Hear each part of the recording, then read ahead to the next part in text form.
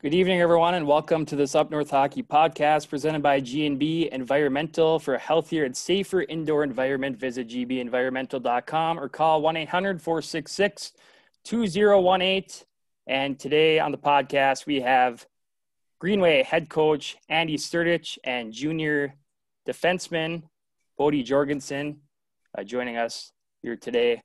Thanks for joining us. And first off, this is for you, Andy. We would just like to send our condolences to your family after the passing of your grandfather, Mark Sertich, back in August. Of course, he was a national hockey icon, holds the world record for the oldest hockey player at 99 years old. So what did your grandfather mean to you, and did he leave you with any secrets before he passed away? He meant the world to me. He used to help my dad coach when I was in youth hockey, and he was, I guess you'd say, he was the calming guy on the bench. I could go to him with any problem, and I had throughout my whole college and pro career also. I'd give him a call if I was down. He could always lift you up. And he just kind of instilled that sense of confidence and calm on a guy when you hung out with him enough. So it was awesome to have him for 99 years. And it was a really well-lived life. Yeah, for sure. Just a big loss there back in August. And now he won't be able to see you be the head coach of Greenway, obviously. But let's talk about that. Your first season as the head coach for Greenway. Of course, you're the assistant coach the last couple of years. So this is for both of you. How are you guys feeling going into the season, and where do you guys think you stand in the Iron Range Conference and Section 7A? Bodie, you want to take this one first? Yeah, I got it. We'll be young this year, but we're tough, and we're getting speed this year, and obviously lost a couple people last year that were key to the team, but once our young guys will get through the systems and stuff like that, we'll be up there with the top three again this year. Yeah, to touch on some of the points Bodie made, we lost a lot of offensive firepower, but at the same time, we have guys that I think that can fill those voids. We're going to play hard. We're going to play smart. We have had, a little time only for these young guys to learn these systems, so they will be getting better and better at this stuff as we go along. But number one, we do want to play fast. And as far as the Iron Range Conference, it's tough to tell. We're shooting to win it, as we are every year. And we're just going to have to see how we go through the year, and we'll make adjustments. I think that's a good attitude for the thing because, coming in young team, you don't know. You could get some young kid that, he's in that growing process right now from a sophomore to a junior like Bodie, where he come into his own and, carry a team and really step up to the plate, and other people are going to look up to him. So I believe that the Iron Range Conference, everybody's capable this year. We're going to be doing the game Thursday night in Greenway. So that's going to be fun. That'll be our first game of the year. I love that place. I love to play hockey there myself. But the one question that I kind of lead towards is you as a new coach coming into the season as a head coach, this delay, being away from the new players, I know that you've been around these kids, but to be not, be at the rink with them day in and day out. And this question goes for you too, Bodie. I mean, how have you guys literally kind of stuck to your team, kind of kept the morale up through this whole COVID thing? And, and then you guys can throw in on this too. How's this mask thing going to work for you guys? It's been tough right away. We've had, since we started and we could get together, we've had 9 practice days. That's it. And the first 2 we used as a tryout period for everybody on the ice.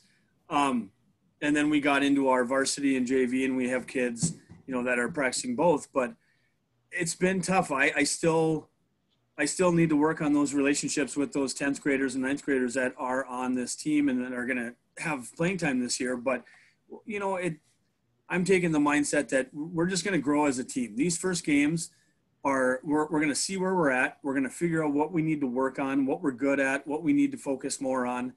And we'll just go from there. In this climate, in this pandemic, that's all we can do. We got to try to keep a positive attitude. And, you know, these kids, they're just going to get thrown into the fire with this high school hockey. And, you know, sometimes that works out really well for some kids. And with the masks, it hasn't seemed to be a problem. I haven't noticed it as a coach.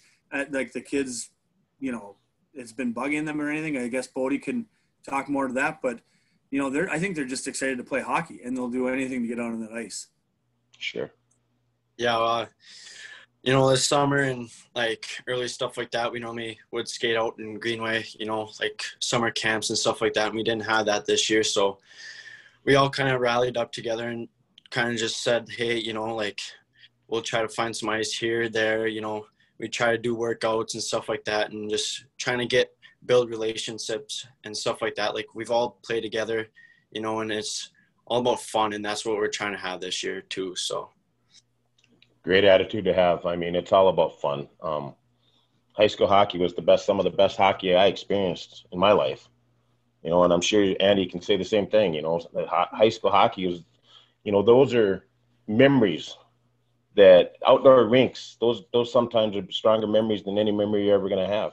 Absolutely. I mean, you grow up with these guys, and you know you're playing just for the love of the game and the pride in your school and your jersey. So those bonds are a lot stronger than the ones sometimes you find as you play on after high school. And you know, I got to give it to these kids. They've had a great attitude coming out to practice. They've been working hard.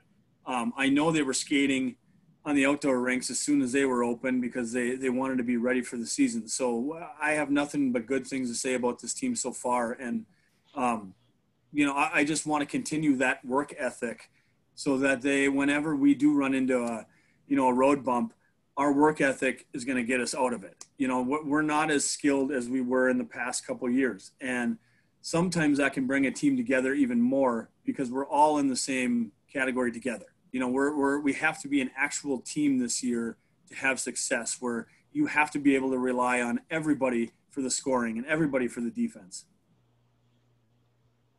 Here's a question for you, Andy. Who's going to replace you as assistant coach this year? Is Adam Johnson back too this year? Yeah, Adam's back, and then Steve Arbor is back as our JV coach, and he's going to help on the varsity bench with with the shortened season and everything happening so quick. We just decided to keep it us three. We're all friends and familiar with each other's coaching styles, and we just thought that might be the best option for this year. And agreed. It's probably 2 coaches for games too, I would assume. So that's probably the best decision there, obviously. And here's a question for you, Bodie. What did you learn from the players from the last couple of years? Obviously, you played with Ben Tromley and Christian Miller and a couple others. What did you learn from those players when you played your first season of high school hockey last year? Well, I learned a lot of things or whatever. More like I learned a lot of system work and just how to calm down or whatever. Towards the end of the season, I kind of developed as a player, I think, just understanding like how to play the game of hockey and just going out there and passing the puck around and stuff like that. So, and just being tough, hard on pucks and just simple stuff like that can really make a good player better. So. Yeah, that's actually, you're right. Sticking together, knowing what your job is, knowing that everybody, Andy said it earlier, knowing everybody's in the same boat, knowing that, somebody has a bad shift, pick them up, you're there to help out. I believe those are going to be key things for you guys. I'm excited to do all these games. Over the last year, I did just Grand Rapids games, and I'm excited about getting around and doing a lot of games. It's going to be a lot of fun. Blake offered me to come work with them guys this year, and I couldn't be more happier right now. Yeah, and I think especially the Iron Range Conference is going to be so competitive. I'm sure all these teams are going to have there's going to be mistakes made, but I think the kids are so excited to play hockey that they realize how precious this is to even have 18 games, and it's going to be entertaining hockey. And I can tell you that the Iron Range Conference is going to be working hard every team. So it'll be battles out there, which will be really fun. Yeah, you're right about that, Andy. The IRC is going to be wide open. You know, a lot of teams lost big senior groups. Your team, of course, Evelyn Gilbert. Hibbing Chisholm has some players returning for this year's senior class, but yeah, it's going to be interesting to see that battle for that IRC title for sure. Yeah, I mean, it's wide open. Like you said, we're going to have to play these teams at least once and figure out, what the kind of the standings are here right away, because really there's a lot of unknowns coming into this season. And at Greenway, at least, we're just trying to control as much as we can internally with our work ethic and staying together as a team. And I think if we do that, no matter where we end up, we'll have a successful season. So how is talking about something else here? How is some of your other team leaders besides Bodie? What kind of who's your goalies coming up? What do you got going for them? We have a junior, Nathan Jorgenson, who is going to get the nod as a starter, but we also have a sophomore in Ethan Ambule he's gonna fight for minutes. Both very good goalies. We only have two, so that's all we have in our high school program right now. And then up front we have seniors Aiden Ryla, Derek Davidson, and Ty Donahue. I'm gonna lean on them heavily for, they're gonna almost be like an assistant coach out there. When it's just me and Adam, they're gonna have to take it on themselves, along with Bodie too on the defensive side. But those guys are gonna have to take it on themselves to help out those young kids. They're gonna have to be teaching out there, and they're gonna have to keep those guys' confidence up when they need it. So it's a good mix of older senior kids and leaders and younger kids that are little, are gonna need some experience, and they're gonna get it real soon. Yeah, that's good. That's real good. Well, I think that's all we have here tonight. So we thank both of you for joining us. Good luck on Thursday night. We'll see you there, as we'll be live streaming that game on Up North Hockey, 7:00 start at the Hodgkins Browder Arena in Coleraine. So like I said, good luck on Thursday night and the rest of the season. Thank you. Thanks, guys, for having us.